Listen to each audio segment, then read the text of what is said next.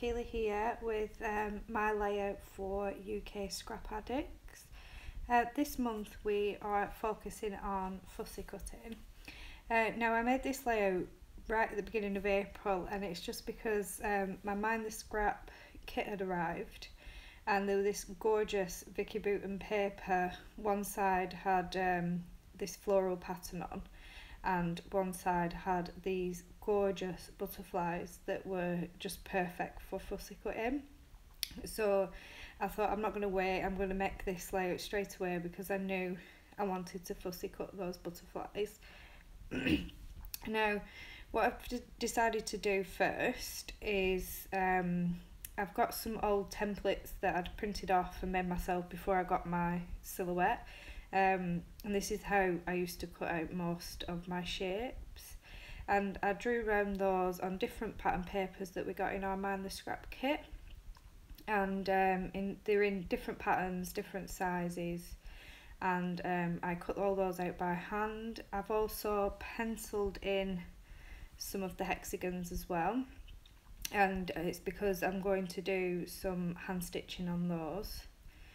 Now I'm looking again at this butterfly paper, ready to start fussy cutting those gorgeous butterflies. And what I did with my paper to start with, which I do with most of my Mind the Scrap kits, when I get them, I cut my papers down to A4 size because that's the size that I scrap in.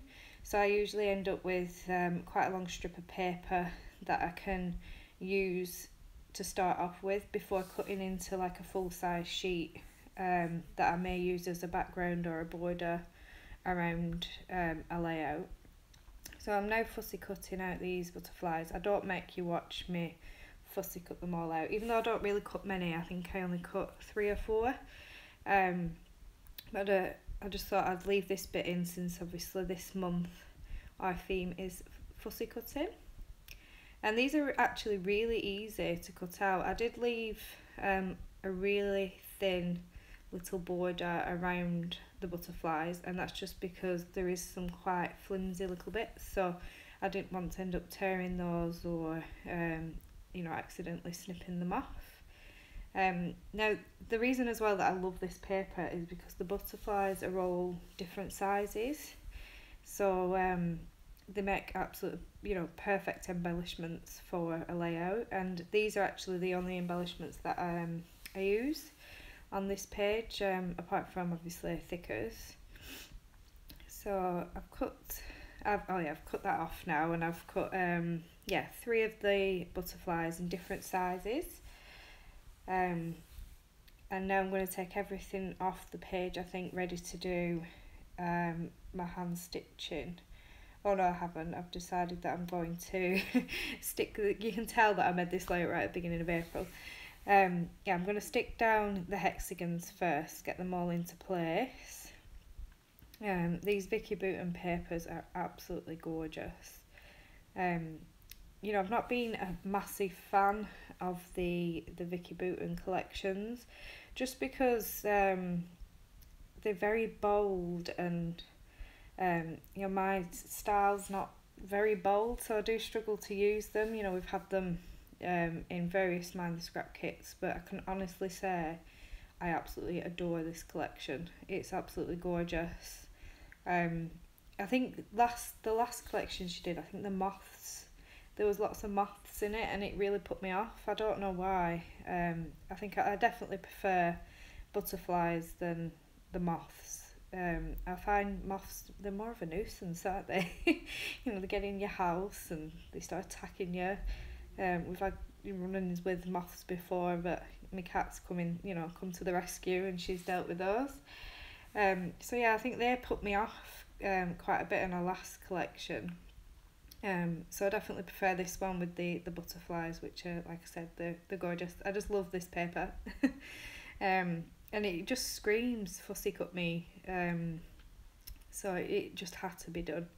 And I did as well, after, because this was the very first layout I made when we got this kit, and I've cut out quite a lot of the butterflies since making this one.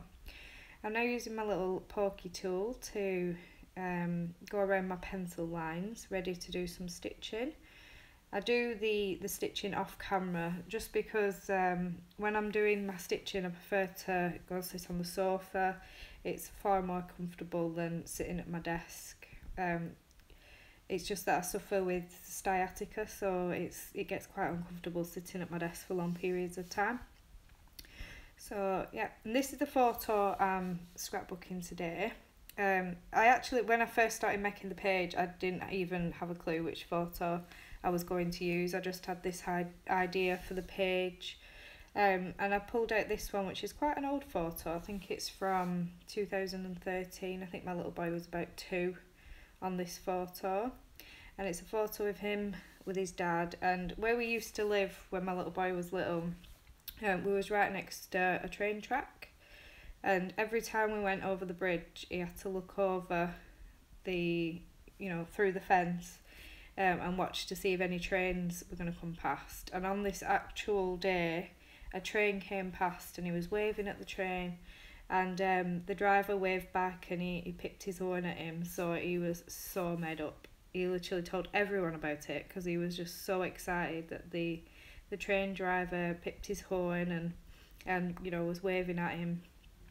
So it's a perfect memory to scrap because for one, we don't live there anymore so we don't see the trains go past, but at this time in my little boy's life, at this age, he was obsessed with trains, which he's 7 now, nearly 8, and he's outgrown that now. Now I'm just adding some thickers that we got in the Mind the Scrap kit, and these are from, I think, a One Canoe 2 collection. I think, I could be wrong, but that's the layout more or less finished.